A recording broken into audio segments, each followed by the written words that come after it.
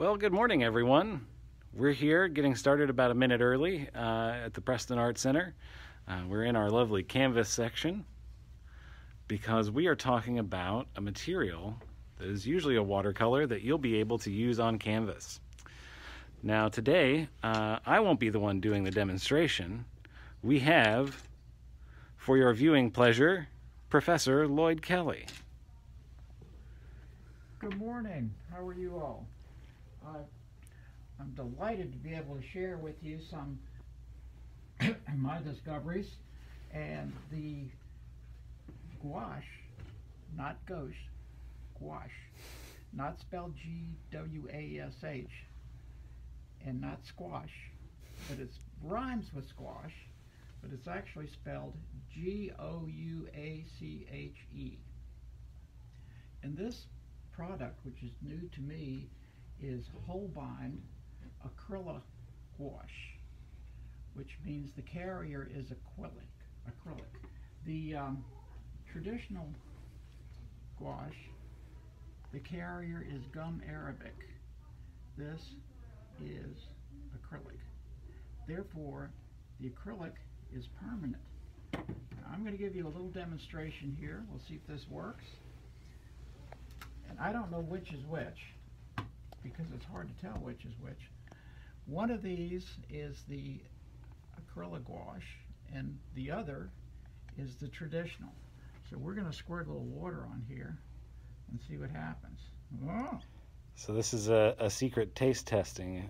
This is a taste testing. Okay. And we're going to see which is which by rubbing it. Oh. Aha. Look at there. So obviously that's the traditional gouache. Look at that. Nothing happens. Mm-hmm.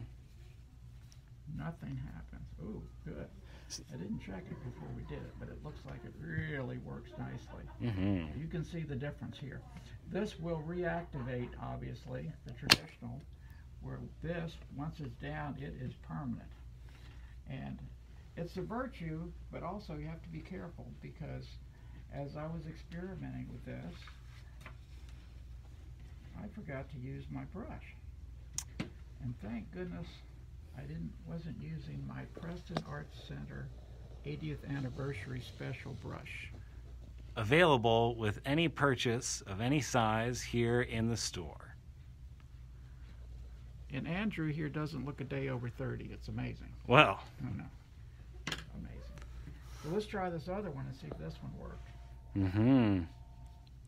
So obviously the traditional gouache is re-releasing. It's re-wetting, whereas the acrylic gouache is staying permanent and untouched. Reactivates. Mm-hmm. But the final product, you cannot really tell the difference, because and actually I have a number of them in my sketchbook, and I can't really tell which one I use sometimes on if I use the traditional or I use the acrylic gouache. And I have to spit on my sketchbook to see which is what. Lloyd, don't spit on your own artwork. I want to say something about the gouache that have used this to great effect. First of all, ironically, Hans Holbein, the name of the company, Holbein, the younger, 1497 to 1543, famous for painting the portrait of Henry VIII, used gouache. Degas gouache. That's 1800s. These are Impressionists, Toulouse-Lautrec, Mary Cassatt. Then you get even to the more modern people, Chagall, Salvador Dali, Henry Matisse, Picasso, Calder, Jackson Pollock. More contemporary yet, Agnes Martin, who did all the grids, John Singer Sargent, Vincent van Gogh, David Hockney. David Hockney. Yeah, so you're right in that company. Let me show you a couple of the of examples of things I've done with this media out of my sketchbook. You can come in a little closer on these. Oh, very nice. Butterfly. Now, Lloyd, I noticed when you, even though this is an acrylic, when you open up your sketchbook, there's no glare coming off of the acrylic. None. Dries completely flat, and there's a gouache right now is a thing. Mm-hmm. And I've got some unsubstantiated theories of why. One, I think because it photographs so well, digitally it looks great on the internet. Mm-hmm. You can scan it, you see a lot of it on Instagram and Facebook, any kind of social media. Oh, here's something else you can do with it. Mm-hmm. Silver point. Silver point. It has here's a silver point. Yeah, for those of us not familiar, what is silver point? It's actually just a little silver wire right here. And the silver wire, this was the forerunner of the lead pencil. Oh. And it's kind of pale and gray, but over time, this will be just like silver, grandma's silver in the drawer that you never polish. Mm-hmm. It gets darker. Oh, wow. Sometimes you'll even see them mislabeled in a museum of all places. They think it's pen and ink. Aha. Or an etching, because these little fine lines will get darker over time. Mm-hmm. But see, it's an abrasive. It's got a little tooth to it, Mm-hmm. so it can pick up the. Oh, here a minute. Here we go. Let me reach across you. Excuse me. Sure. Here's a piece on this Talon's paper, which is fun. Mm-hmm. But look how we can draw on that. Well, it has a lovely sound. There we go. Interesting. It's sort of like a very hard lead pencil, like a 8H or something, or 5H, before you get the HP. The other reason that this is nice having this tooth, it's why Degas used this to such great effect, is pastel, they play together great. Mm-hmm. In fact, I even have somewhere in my jumble. Oh, here it is. A piece of paper that I lay down a tone, which will be a ground for a pastel. So you can take and convert any paper that you have into pastel paper using this product. Oh, very nice. It is great. Blast through my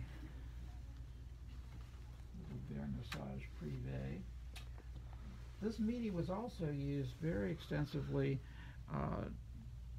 during the 30s, 40s for travel posters, advertising industry,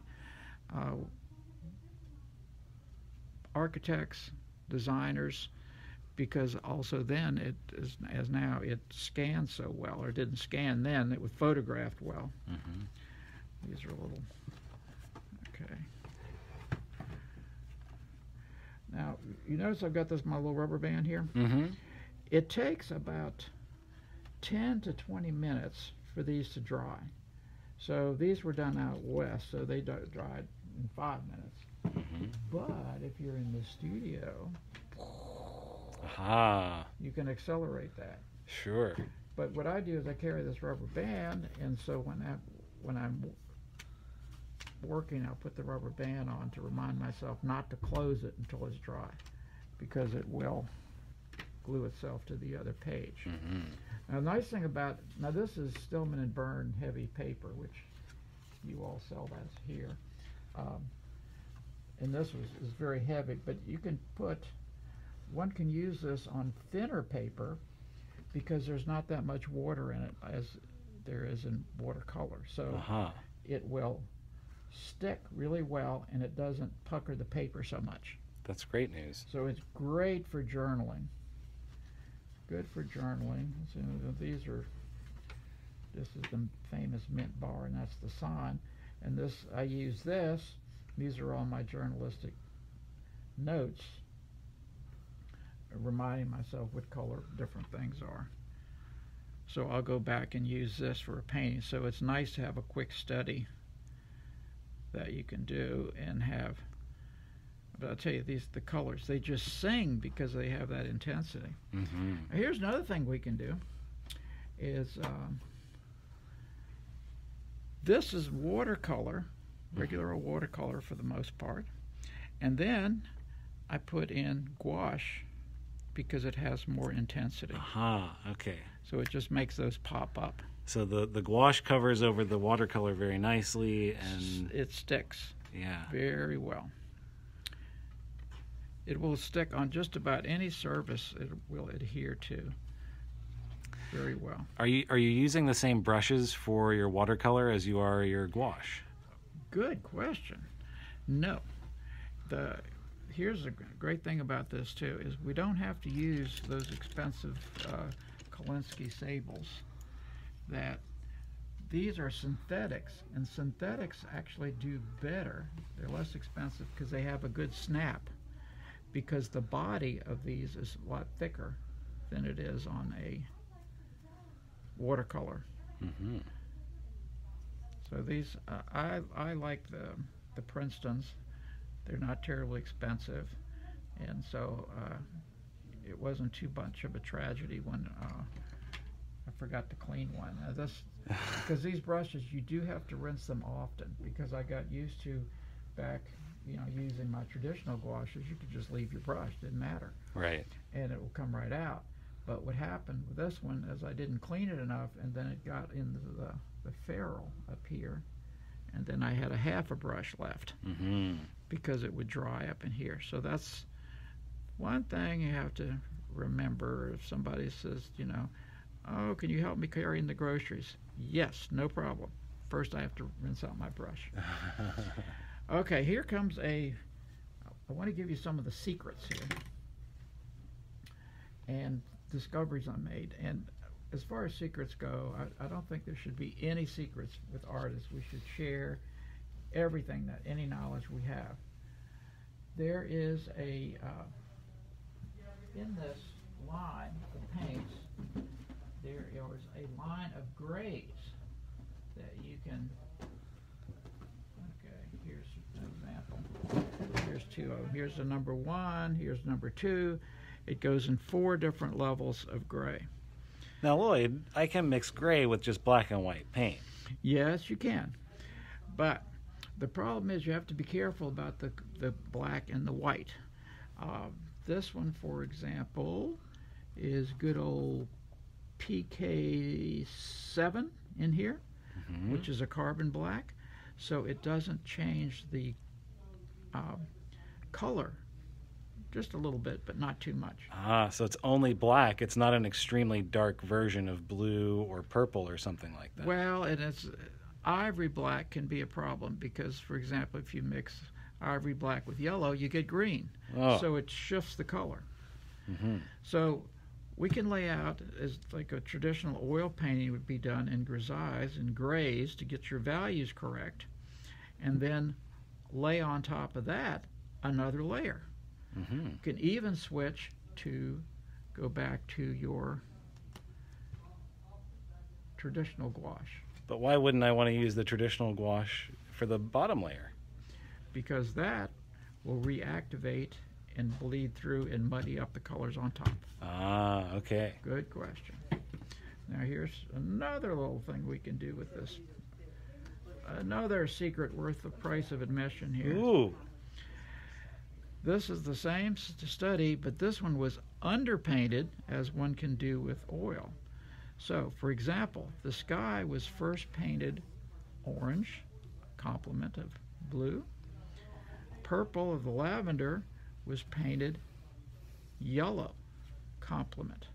So what happens then, we can go through here, and all this is yellow, so we paint the left, so it peeks through, and then the eye mixes that and causes it to vibrate a little bit. Mm-hmm. Same thing with the background. You get that orange peeking through. Yeah. And even in the tree, there was a little underpainting of red, and that gives that a little bit more life. I see that. Nice. And see how here that can gray it by putting the two opposite colors right next to each other. Mm-hmm. So that's really exciting. Also, it could be, this is all acrylic, the entire thing, Mm-hmm. but one can put the traditional on top of it. Okay, let me Through here, I've got another sketchbook. We'll talk through that quickly. We've got some more secrets we want to come up with here to tell you about. Things that are really... Okay, we're going to blast through here. Here's the same thing with the watercolor and then the gouache on top. So, for example, the pink in this trees, that's all gouache on top of the watercolor. Beautiful. So it really juices it up. Same thing here. This was a very quick little sketch, and then came back and popped in a little bit of that yellow to make the flowers pop up. Same thing with the lavender. More of those techniques. Now this is all gouache here. But see how these colors can just sing. Yeah. Oh boy. You can get because these have a very high pigment load. So saturated. Very saturated. Landscape.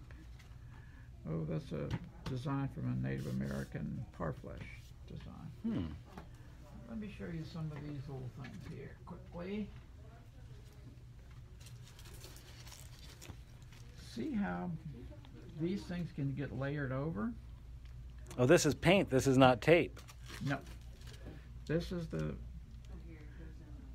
I use, tape to tape it off and then paint it on it. But you can see how that opacity. Wow. Opacity. Look at that coverage. Yep. And the yellow over the purple there is fantastic. It's kind of fun, even doing these test things, to kind of semi-make art out of it.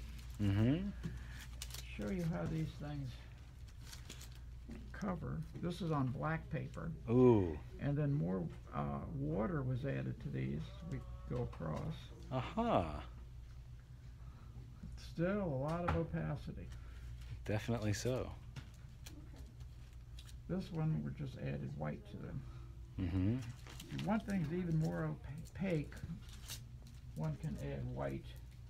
It really covers. Now here's each one of these has this little star on it, cover, and you can see how with the addition of white, how it goes really opaque. Oh, sure. And these show a just different amount of water in this coverage, and you can see how you can get a lot of variation going on. More variation.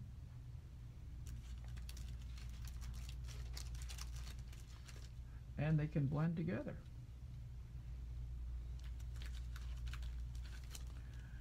Now here's an example. Let me show you the difference between watercolor and gouache, but how you can take traditional gouache and watercolor. Now this is watercolor, this is gouache. Both had an addition of white gouache. So this white gouache to your watercolor looks similar. So that can be incorporated in the two. Now what does not mix, is the watercolor and gouache together. But they can be laid on top of each other. So we are not supposed to mix the Acryla Gouache with any traditional watercolor or gouache. Doesn't work. They don't play well together. Got it. But they can work on top. Oh, that's very nice. So this, all right here is your traditional gouache from Arabic. Here is the Acryla Gouache on top. Then we did it the opposite way. Here is Acryla Gouache, the blue, traditional on top. And you see how well it sticks. Here comes another super secret tip. Remember those 4 grays, neutral grays? The neutral grays, yeah. Neutral is the key on this, neutral. So it doesn't do a huge shift on the color.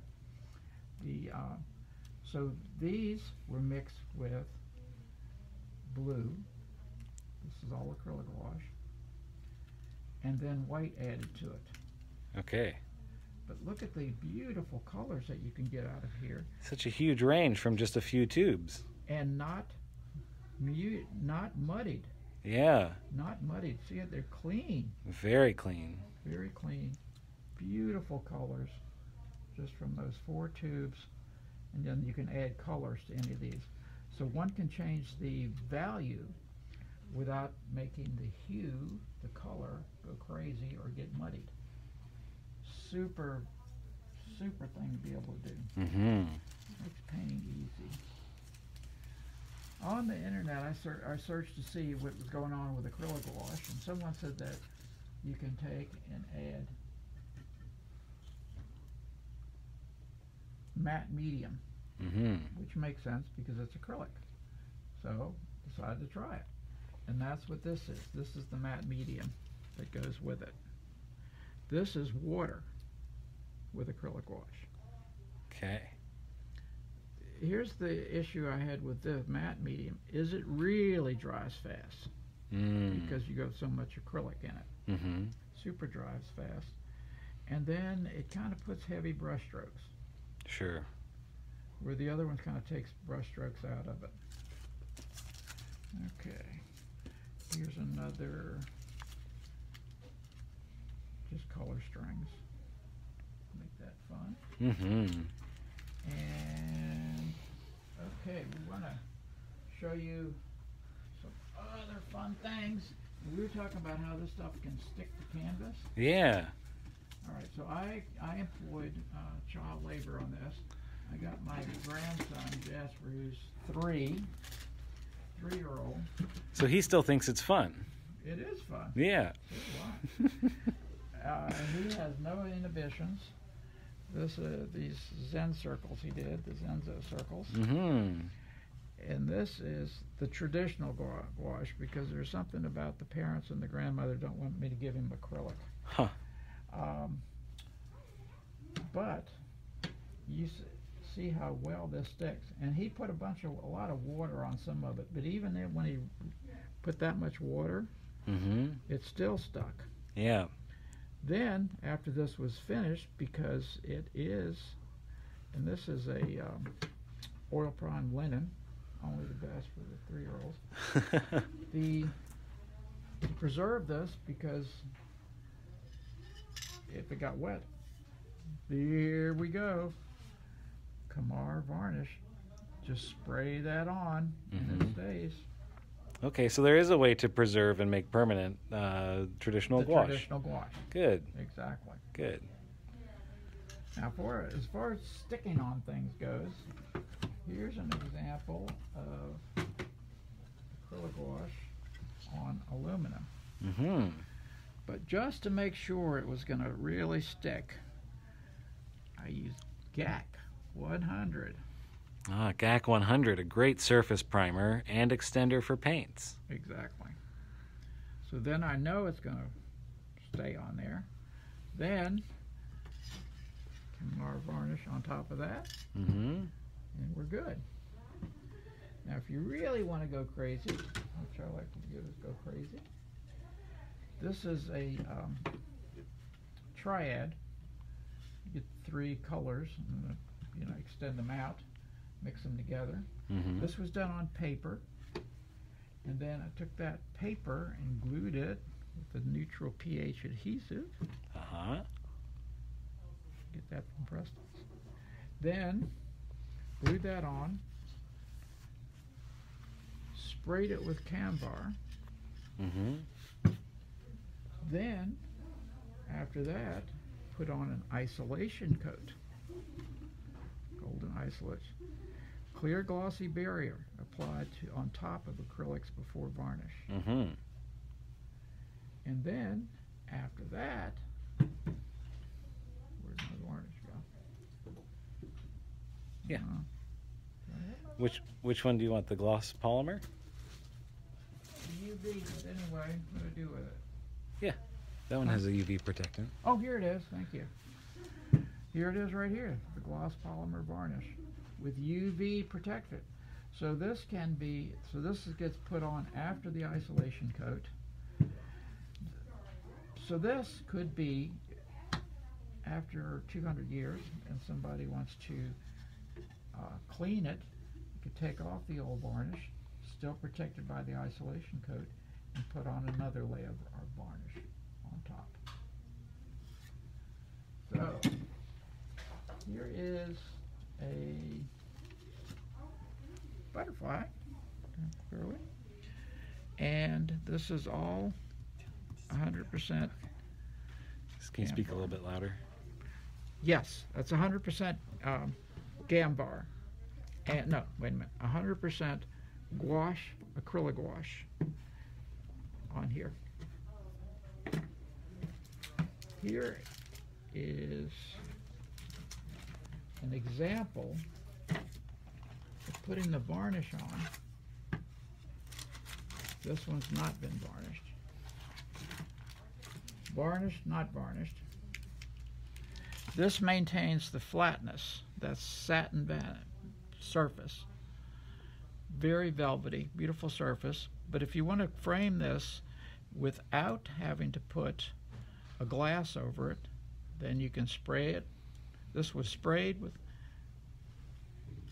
Gambar isolation coat, and then sitting in his hand, polymer varnish.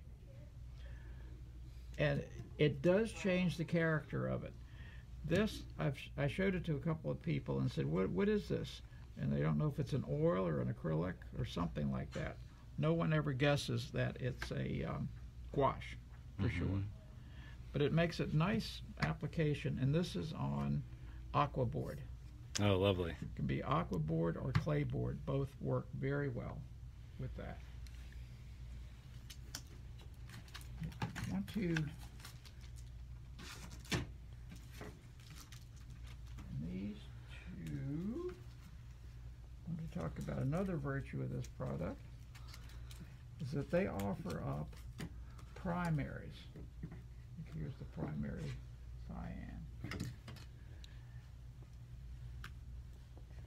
They have 3 primaries, which of course are, you're on a desert island, you get 3 colors. What do you want? You want yellow, red, and blue, because you can't make those. They also then have a primary black and a primary white. So out of those 5, you can really mix just about anything. And they mix very well. And I'll show you the difference between mixing 3 regular primaries with 3 of these Acryla Gouache primaries. The big place you can see the difference is in the violet, the purple. Because if you just have 3, you don't have a tube of purple. So you mix the red and the blue, and you get violet purple. But look at that in comparison to this other one over here, how much grayer it is. This has a lot of life. Yep. It really has a lot. So you can see there's more intensity in the orange, more intensity in the green. It just mixes better. So you can actually go out plein air painting with just those 5 tubes of paint. Wow. Very handy. Well, we're starting to run out of our time, but I wanted to review a few of the reasons why this paint I recommend so much, the Acryla Gouache. First of all, they put the paint in the right order on the chart. There's a red, orange, yellow, you know, Roy G. Biv. Red, orange, yellow, green, blue, indigo, violet. And they put them in there, and they put them in the box that way. I hate that when they mix them up. Okay. Here's the virtues of it. It's opaque and can be watered down to make more transparent. Beautiful flat velvety surface that photographs so well. 107 colors. Wow. 107 to select from. One can get a basic kit. Here's our basic kit, which comes with, well, this one's been replaced, but with a big tube of white, because you'll use plenty of white. And then you can just go back and pick and choose the ones you want. You can also get the 5. That works really well. Now, just to try, if you're not wanting to sell the things, or you're not worried too much, here's a traditional little set, and I think it's about $10 to get an entry something just to play. But I recommend fewer tubes, better quality is the best, to me, the best way to go. But if you're really just getting started, that's a nice entry level before you go to that. Other virtue, permanent. Here's a big thing: no color shift. When using traditional gouache, when you paint it, light colors dry darker, dark colors dry lighter. It can drive you kind of crazy, because particularly if you want to go back and kind of figure that out. So that's a huge thing. The brush strokes flatten out, make that beautiful, beautiful surface. Another thing that I really like about Holbein, and Holbein, by the way, does not make entry-level, student grade, whatever paints. They only do professional level, so you know the quality is really good. There's no fillers in the paint. They all have the same consistency, and they're beautiful to work with.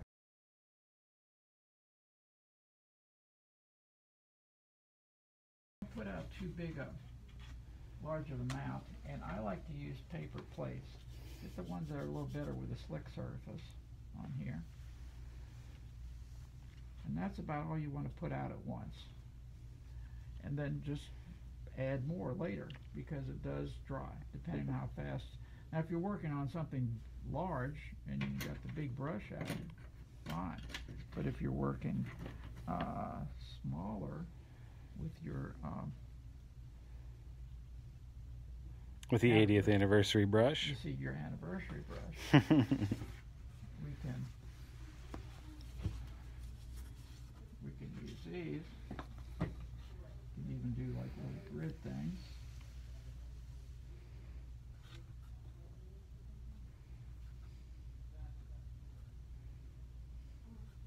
In fact, I've got one here I wanted to show you.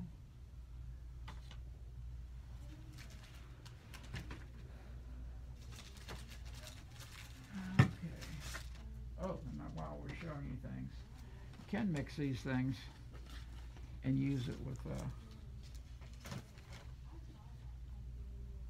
pen. Aha! Possible to be used with a dip pen. Yes. Just add a little bit more water to it, mix it up, put it on your pen, and there you go. Beautiful. Yeah. Talking about Agnes Martin, I did a fake one. Right here. And it's fun. You can even do these little things, and these could also go on to a note card or something. So your little practice things can turn into something fun. And many times I use this as Talon's colored paper. When I'm testing things, I use what's called a scholar's page, which is the closest thing I'll ever be to a scholar. And then you can be testing your paint before you put it on there, and then if you can kind of make art with this, and then before you know it, you can have yourself a really nice bookmark, and it's not going to come off on your book or get moist or get wet. Very Spray it nice. on there. All right. Well, thank you so much for having me down here, and I just love playing with this gouache. Oh, Lloyd, thank you. It was a real pleasure to see everything that you've been working on, and to learn so much about a new material. Yes, well, jump in. You will not be sorry. It's a lot of fun. Thank you, Lloyd. And thank you, everybody who's been watching at home or wherever it is that you might be. Holbein Acryla Gouache, we just brought it into the store, and we'd love to have you come on by, take a look at it, and tell us what you think. If you have any questions, please give us a call, 502-454-9954. Thank you so much, and we hope to see you at the next Facebook Live demo.